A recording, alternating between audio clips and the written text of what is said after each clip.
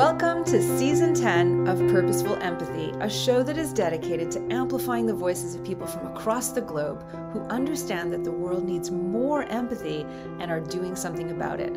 I want to thank all of you for watching. Our first 100 episodes garnered over 20,000 organic views. I couldn't do it without you. Please share, please subscribe, and enjoy the show.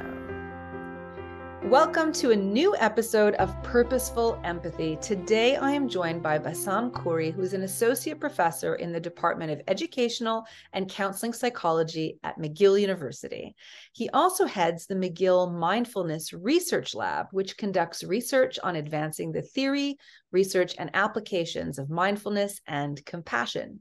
The global aim of their research is to make a deep and lasting change on individuals and societies by embracing new ways of interacting with oneself and other people and the natural environment, including animals, through the practices of mindfulness and compassion. Professor Khoury has published many academic papers on mindfulness and compassion in the leading journals of clinical psychology and physical and medical health, and his work has gained international recognition, having been cited over 5,500 times. Wow! Finally, Dr. Khoury has been recognized through multiple awards and nominations, including the Association of Psychological Science Emerging Scholars Rising Stars Award and the William Dawson Scholars Award. Bravo, and welcome to the show, Bassam. Thanks a lot, Anita, for this nice introduction. I'm happy to be with you today. Me too. And I have so much to cover. I was just saying in the pre-chit chat that we're taping this in January. It's going to go live in January. I think January is always the month where we reflect on what we want our year to be. We make our resolutions. And for me personally, and I think for a lot of us, given the last couple of years, I think we're trying to kind of intentionally move in the direction of being more mindful, self-aware, live with more compassion. So your work is so important, I think, at this moment in time. Let's start with the very basics, because I think still this word mindfulness is kind of confusing. What does it mean? And maybe what is its connection to empathy? It's a very good question. Actually, mindfulness is this kind of complex word to understand because it has Eastern Buddhist origins. It's highly used in the West. So it's a concept that people might a bit find confusing. And I understand that it's not coming from one single origin.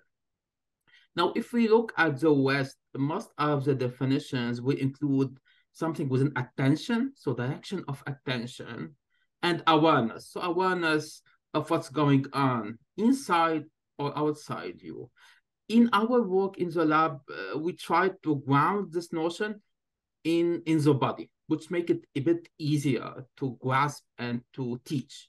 So what I mean when I say grounding mindfulness in the body is first trying to not be caught in your mind, not be caught in the mental chatter, in thinking, overthinking, judging, this state of being in your mind and directing attention to the physical body by noting just as sensations in your physical body. So noticing that the body has sensations, noticing what's going on inside you, being connected to your body, and then accepting. So there's a process of directing attention from thinking, overthinking, analyzing, judging to the physical body, to the sensations in your physical body. Second is not trying to inhibit them or trying to stop them, but accepting and integrating them. As telling to your body, it's okay to have these sensations. I'm not here to stop them. I'm okay accepting them. I'm okay in integrating these. As inviting whatever comes through mind or your body without being on the defense of them. So that's a bit the notion how we can try to teach people how to navigate the concept of mindfulness, which is complex by itself. And the connection to empathy is an important one. I mean, empathy, most of the definitions of empathy, and I'm sure you are aware of, they try to put these two elements. One of them is cognitive. So understanding what from where the other person is coming.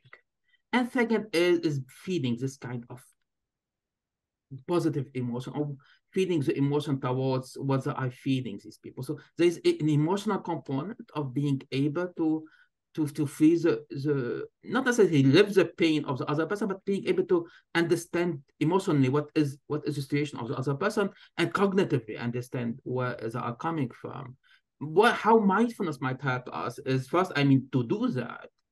If we are in our mental chatter, meaning thinking, judging, jumping to conclusions, it's extremely hard to be able to put yourself in someone else's shoes, or even to be connected enough to have this empathy of their experience, because most likely without even noticing, and it's not coming from a bad intention, you are caught in your own story or struggle or mind or issues or plans. So you are overwhelmed by internal things, then it's extremely difficult, even if you have the intention, the good intention, to have empathy and to understand the other person. It will be very hard to do it because of this intense mental chatter that most likely would not allow you actually to have this connection. Second, most of the connection with other humans and even animals comes through the body, not only the mind. People might so much overvalue the mind. I use my mind to connect to someone else. In reality, when we look at even studies, we see that the body connect to others, meaning all the body language and body state that connect you with someone else. So if you are not even aware of your own body, because you are so much caught in your mind, the connection with the other person, or even animals actually, is limited. So being in your body, less in your mind, but being aware of physical sensations and in your body in the present moment, allows you better to connect also to the body of the other person, because these two bodies are talking. Not only the minds are talking or connecting, also you are connecting to the other person via your physical body. So if you are aware of your own body and aware of the body of the other person, this allows you a better connection. I don't know if it's clear a bit. Well, I love it because, when I think about some of the work that I do is, training for more empathic leadership and more empathic cultures in the workplace. I often say we're so unaware of how we are reacting at any given moment. That part of the first steps of becoming an empathic leader, for example, is to gain a sense of awareness about how you are feeling. Right? So this mindfulness that you're talking about of dipping into your body is like, you're talking nuts and bolts. Like you're actually saying, what are you feeling? Am I feeling butterflies in my stomach? Am I feeling that my face is getting flushed? Am I feeling anxious? Like, and you're saying all of that is really important, because when you gain access on how your body is feeling, then you can become aware of how that's changing the way you're thinking. That's very totally true.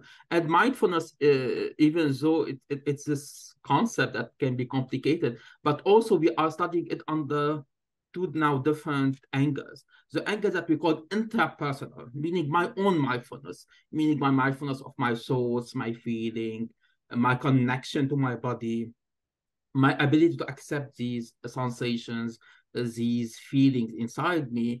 And another concept we call interpersonal mindfulness. So interpersonal mindfulness is being in your own body, but also being aware of the other person state of mind and body. So noticing if someone, let's say, is nodding at you, or someone is like, doesn't want to listen to you because they are not happy with what you are saying. Noticing their body expression, noticing their face, noticing how they are connecting with you, and mindful responding to them. Mindful responding to them, meaning not judging, not reacting, but being able to respond in a kind way. So there is interpersonal mindfulness that is under study more and more, and how to understand how this interpersonal mindfulness impact relationships with others.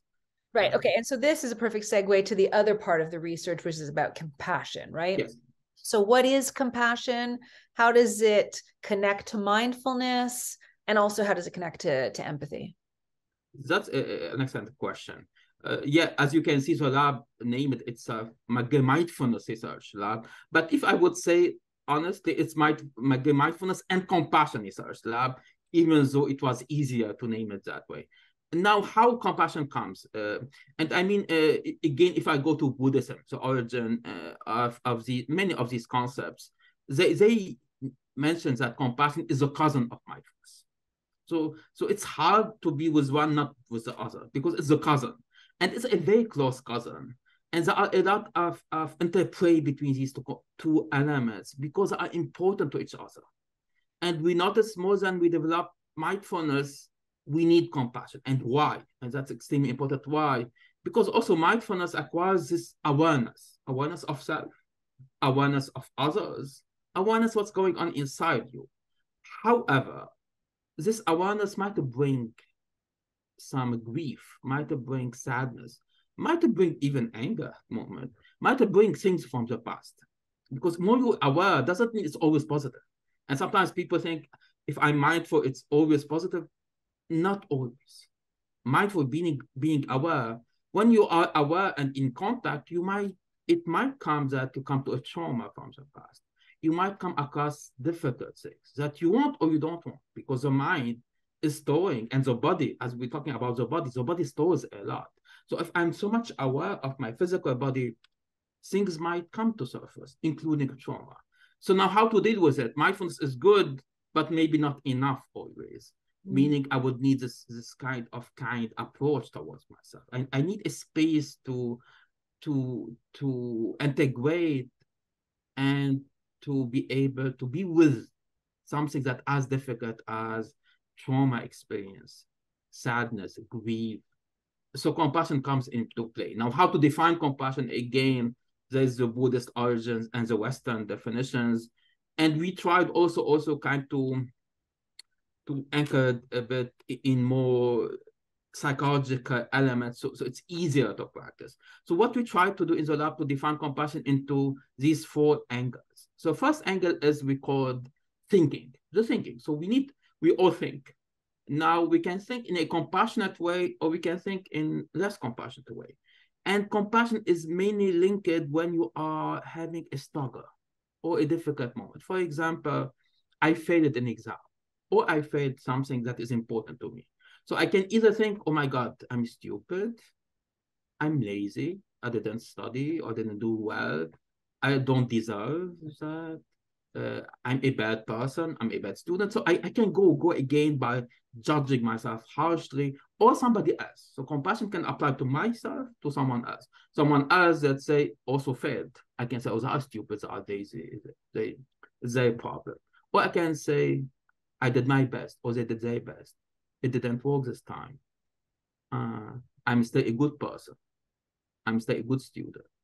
They are still a good person or a good student. So I can either come with a judgment, harshness, or I can come with a kind answer. This is the cognitive side, my brain, how I'm appraising failing, for example, a difficult experience. So this is the cognitive, the thinking part. Now there's the feeling part, which is extremely important and sometimes a bit more fuzzy, more difficult for people to access and understand. So how I feel towards myself. Do I feel hatred? Some people are extremely, when they make mistakes, they almost hate themselves. Do I feel anger? Do I feel disgust? Do I want to venge from myself or somebody else? So it can be again, so the feeling can be a feeling of almost hate, anger, of disgust, or it can be feeling of kindness, of warmth, of love, of welcoming. So the feeling which is inside you, is it directed in a harsh way, in a destructive way, or it's in a loving way? So it's how to be aware of this feeling. The feeling is more a sensation inside you. It's not like the thinking in the mind. The thinking in the mind is one thing. The feeling is in your heart. I'm going to interrupt you only because I'm bringing, this is what's coming to mind as you're talking. I think about my day and I want to be productive and I work all day and it's 11 o'clock when I finally close my laptop. You know that because I was sending you emails and you were responding at 11 p.m. last night, right? Yeah. And at the end of the day, getting to bed, my husband's like, how are you feeling? And I said, I was very productive all day. I worked 10 hours today, and there's so much more to do. And instead of celebrating how productive I was, I'm feeling really upset with myself that I didn't get more done. So I'm thinking about what I didn't get done, and I'm feeling upset with myself that I didn't get more done. So that's just like an example. So I'm like, I'm with you. Okay, 2 out of 4. I'm with you. Yeah, so the compassion is more to saying that I have done a lot today. And the feeling is to send something warm. And the feeling is a bit more difficult because you need to feel it. Like you need almost to focus on the sensation. Sometimes people feel towards the chest or the heart. Actually, there is a study showing a link between compassion and the temperature of the heart, which seems very strange. But when we call warm-heartedness, they said it in Buddhism, kind-heartedness or warm-heartedness. So it seems there's a link. Actually, the heart gets warmer a bit when you have this compassion feeling. So it's a warmth, it's a feeling inside your body. The third element is more easy for people to grasp, actually, because it's very direct. But people like it, so most likely. Behavior, actions. So you can, let's say, again, you failed or you had a difficult day or you failed at something or you want to do more. You can take actions that are harsh, for example, punishing yourself. I'm not eating supper today because I didn't do well. You can do that. You can, some people punish themselves more physically, some people self-harm. This can go up to self-harming, but can be minimal self-harming. For example, not eating supper or not giving yourself something nice or doing something that is negative towards yourself, or it can be actions that are kind. For example, taking a nice bath. It can be something you like. It can be an example, or giving yourself something that you like having, something that is helpful to feel good. And here it's extremely important not to go with what people name as self-indulgence. It's not about, okay, I had a difficult day. Let me have some drugs or alcohol. It's doing things that are constructive. So you have to choose. There is a kind a way to differentiate what is helpful versus what is harmful. And here again, you have to remind yourself in a way that we try to do it. Remind yourself if you are a good parent and you have a child who had a difficult day, as they come to you now, what action a good parent takes? They take care of their child. They might prepare them a good soup. They will not tell them go, I don't know, and drink some alcohol or do. They will do something that is constructive, that is helpful. So do the same thing towards yourself. That's the action side. The last one that was not mainly as studied as the other one, but it's still important, the interpersonal one. Meaning how much I'm able to accept compassion from others. It seems easy, but many people, and there are studies showing, people might not accept compassion from others. People might feel almost threatened by somebody who is compassionate towards themselves. How much I can accept, integrate, lean on others when I need it. How much I can feel this connection with others when I need it versus feeling isolated from others. So if I'm having hard time, can I feel this connection? This connection with others will allow me to feel more compassion towards myself versus being isolated from others. Same thing, if I'm feeling compassion towards others is connecting to their own experience versus saying, okay, they're having hard time, I don't want to talk to them. So again, the same thing applies towards yourself, towards others. It's kind of symmetric. And there I can think it's very, very linked to empathy, but a bit different. And don't take me wrong, it's empathy plus, I would say. It's like compassion is this empathy, there is empathy in it, but it has a bit more than empathy with this feeling of, or this kind of strong motivation, and sometimes actions to elevate suffering in yourself and others. So empathy has this main element of understanding, putting yourself in the shoes of the other, being able to get the feeling of the other. Compassion has also this kind of flame, has that I so much inside me, and cultivating it is cultivating this flame in your heart. So much wants to elevate my suffering, also suffering of others. And sometimes taking action, not only thinking about it or feeling, but sometimes taking action to diminish at least the suffering of myself or others. Bassam, that was a fantastic lay of the land. And before we move to another set of questions that I have, I'm curious because You mentioned just before we got on our call that you were once an engineer before you turned into this space. So is there a backstory? Could you just tell us a little bit about your path to this work? Yeah, my past is maybe particular a bit because, as I was saying to Anita before our discussion now, that I used to be an engineer and do computer programming, software development. I worked for over than 10 years in this field that is extremely also competitive and sometimes harsh and very, very business oriented. And how I came back to psychology, certainly I wasn't as much happy in that field. I was not fulfilled in that field. And then I was going towards psychology as a different way of understanding humans. And at the beginning of my studies, actually, I had heard about this holiness dilemma, coming to New York to meet some researchers and scientists to discuss about meditation and science. I didn't know a lot. This is 2004, I think, something very early, during my beginning of my undergrad in psychology at Concordia. So I didn't know a lot about that, but I had that kind of, I want to go and see. And I went, and I remember seeing His Holiness and seeing the meditation that is the traditions that are so much powerful and have so much impact on the brain, on science. And I started some practices here and there. I wasn't practicing every day at that moment, but bit by bit, I picked up a more daily practice. That was 2006, 2007, when I started to be practicing meditation every day.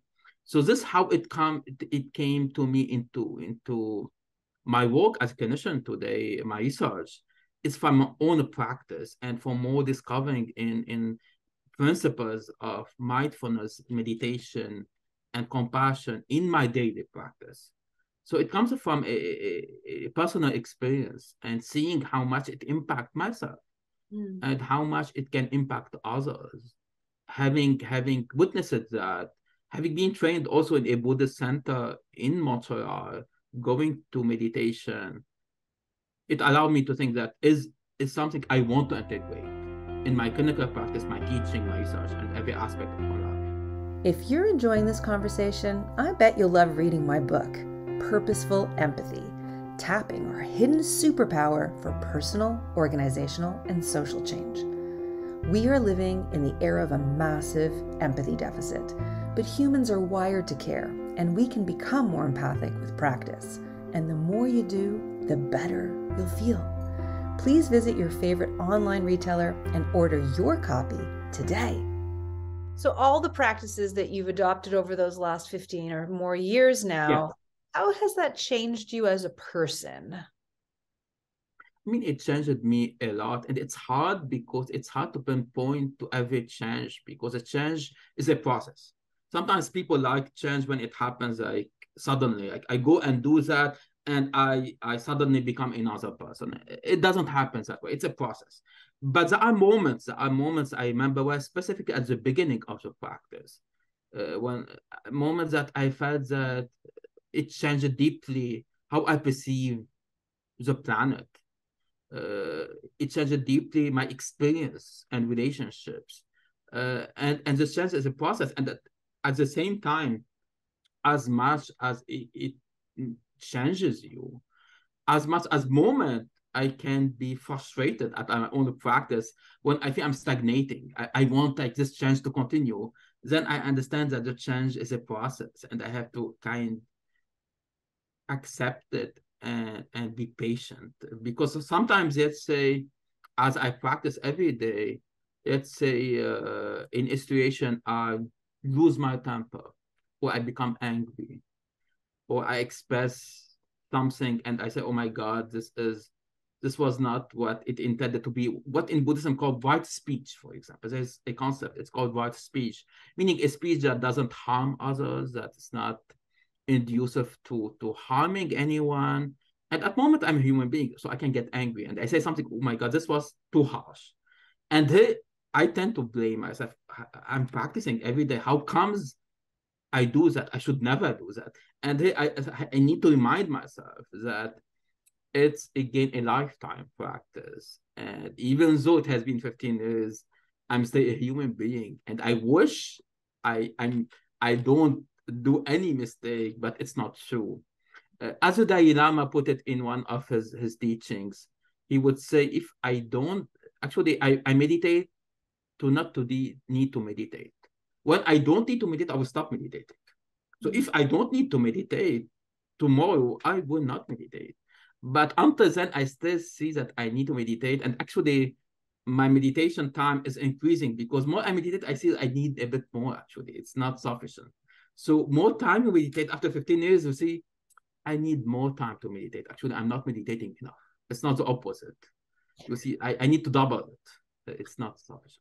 So you have the lived experience of having seen improvements in the quality of your life and the way you see the world and your relationships on a personal level, but then also all the research that you do is bringing evidence to the fore that we need more mindfulness and compassion in our world. What would you say about why this time in particular, we as humans, we in society need more mindfulness and more compassion?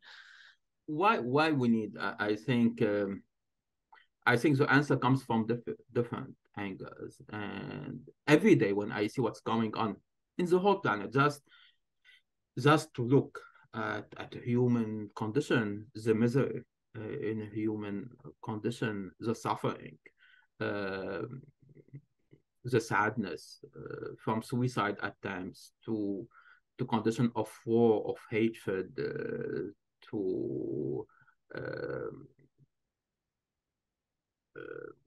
genocides. All these actions remind us that, unfortunately, the state of human is not as we have wished for. And I think new generations remind us every day that they are afraid about the future. And I understand them. They're afraid about nature, about the planet, about environment, about human actions, about wars, about killing each other, and we are doing that. So, and it's understandable. We cannot be mindless about what's going on in the planet. And what's going on is not like happening from somebody else. It's somebody else doing it, and we are innocent. We are just watching. It's humans. We, as all humans, when we say we, as all humans across the planet, Eastern and Western, we are contributing to that. I mean, it's happening. So we cannot say it's like somebody else doing it and it's happening to us. We are doing it, as sad as it is. So if we look at history, my opinion, and I didn't do a systematic research, but maybe I should. I think across humanity, across the millions of years that we existed, we invested much more time, effort, money, energy, mental creativity on creating, developing, maintaining, advancing war machines, arms, things to kill people. I mean, we did a lot. I mean, if you look at whole humanity invested so much and still are investing so much energy, time, and there must maybe brilliant minds on how to produce these more better ways to kill others, to destroy, to acquire, to have more power, to have more influence. And I don't know how much, but I think much less was invested on how to become more mindful and compassionate. I think so. The investment is not equal. There's so much investment on that and very little investment. So when we look why people are not all, why mindfulness is not so easy and compassion is not so easy, not because humans are bad or they don't want, but because if we look at the history, we didn't invest that much on that. There is some investment, but we invested so much on the opposite of it. It's something we can cultivate. You can cultivate hatred, for example, and you successfully cultivate hatred. It's not difficult, actually. Or you can cultivate compassion and mindfulness, but we cultivated more the other one, even though we might not want to say that, but that's what we did. Because, again, wars and winning, and that is more important for across a lot of time for humans, or was more important. I hope it changes than the opposite of it. But we have the choice to cultivate one of these. We can cultivate compassion, But we have to expect that also the mind requires millions. It has a long time that it becomes so easy for us. For that when the Dalai Lama is saying we need so much to meditate, yes, because our mind, I wish, but our mind is not exact compassionate. Our mind is not exact mindful. If it is, I won't need to practice at all. But it's not because I'm not good or so this person is not good, because all my ancestors maybe invested more time in war and killing and destroying. And there's a difference, what we see it also in research between men and women. And I hate to talk about sexes and genders here, but maybe luckily for women, it's easier a bit. I'm not saying it's 100%. It's a bit easier for women to have compassion. And we can see it in research, actually. We can see that there are indicators of higher compassion among women than men. And actually, when we do a study, we get so much females, we don't get males. And when we get males, they kind of screw up the data because they make everything not that much aligned with what we wanted. Why? Not because it's most likely because female across all this evolution spend more time with the children, with kids and nurturing. So they had this ability more developed than men when they were hunting, killing, going to war. Not because one of these two sectors are bad, or that because, I mean, that's what happened. So we have to understand there are consequences. What we say, our actions, our investment, what we cultivate, we get. If a person cultivates other lives to compassion, certainly they will get that. If they cultivate other lives to killing other people, also they get that. It is what we do. For that, I think across the evolution, now women have an advantage on that because they spend more time on cultivating that than men. But I think both sexes need to more work on cultivating that state of mind and being in order to have a different future. If not, we will have the same. And I don't know if people want the same. We have seen what it's leading us. We have seen the First World War, the Second World War. We can go easily to a third one if we don't change not only politics, but also us as human beings. So we say it's enough. It's enough. We don't want any more of that. We want something else. So that's my speech about it. Well, yeah, I'm just about to say you're an engineer and you're a research psychologist, and now we're talking philosophy and leaning into sort of even spirituality. I want to say that's fascinating. I love it. If we wanted to ground the research that you do in your lab, you know, you went over the 4 ways of practicing compassion. Yeah. And what are some of the daily practices that we could take on to really cultivate this? That's an excellent question. So when we look at daily practices, there are 2 types. We can see 2 types of practices. One, we call them formal. Formal meaning I'm giving some time to do that. It's a specific time to do this activity. And informal meaning I'm integrating it in other activities. Let's start by formal practices.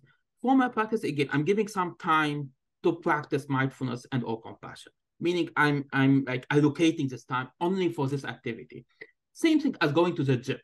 So if you want to be in shape, you can say, I want to go to the gym, or I want, I don't know, to give some energy when I'm doing, I don't know, my cleaning, or maybe a bit to move more in the day when I'm going to work or coming back from the job. So the first type is I'm allocating time.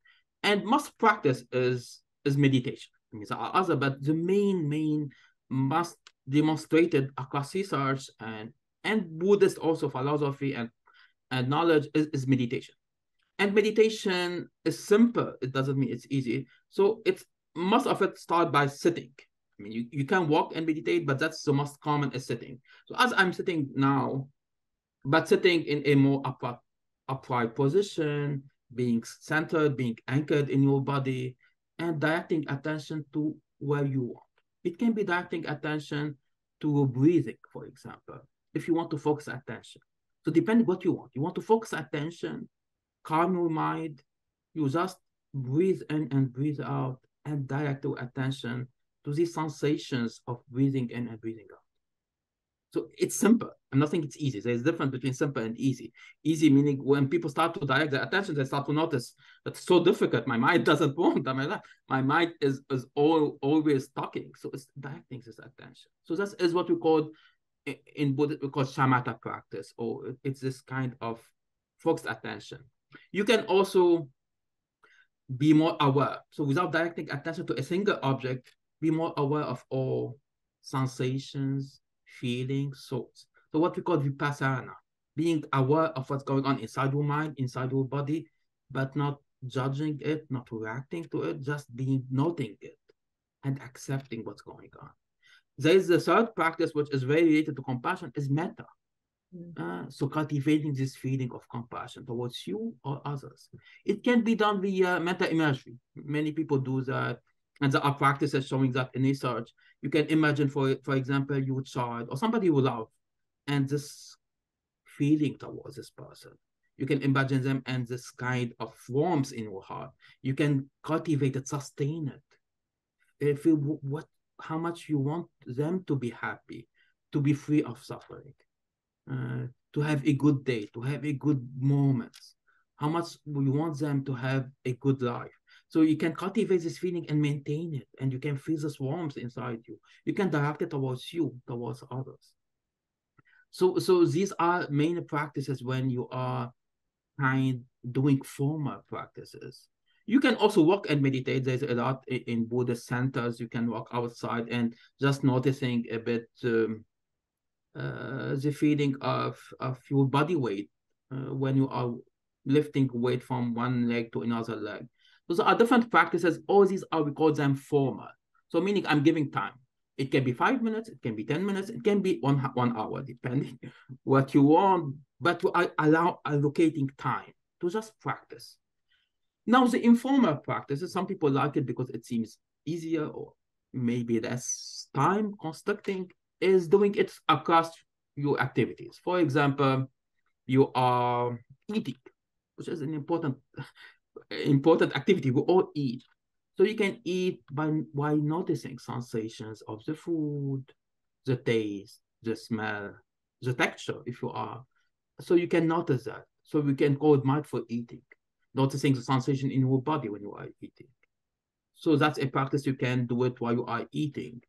A practice you can do it while you are walking, for example, towards your job, noticing how your body is feeling, noticing maybe the wind on your skin, the sensation of sun if it's sunny on your skin. You can notice when you're taking a shower or a bath, sensation of the water on your skin. So you can do that across activities in the day. I think it's good. However, when people ask me, is it sufficient? I always tend to say it's good, but I also prefer that you marry it with a more formal practice, because it's like us going to the gym, it sustains a better practice than just saying, okay, I'm not going to the gym, but I'm walking a bit. It's not bad. I'm saying, oh, sure, it's better than nothing. But it's hard because the mind is so this monkey that wants to jump everywhere, that really you need to train it. If it was easy, don't meditate. It's difficult. The mind is a monkey and wants body to jump. So you have to work on it very much to have it just a bit still and to have it to do what you want it to do. So as you were talking, I was noticing a few times throughout our conversation that I was taking a deep breath, that I was actually paying more attention to my breath. So I think that's one of those informal practices that you're describing. So I'm wondering, like, going back, not to make this about me, but just to use me as an example, that at nights when I'm like berating myself that I haven't worked enough, even though I've put in like a full day, the idea of like, feeling warmth in my heart, or letting my husband say, you worked really hard, and letting him hug me, like those 4 things that you described. What are the benefits?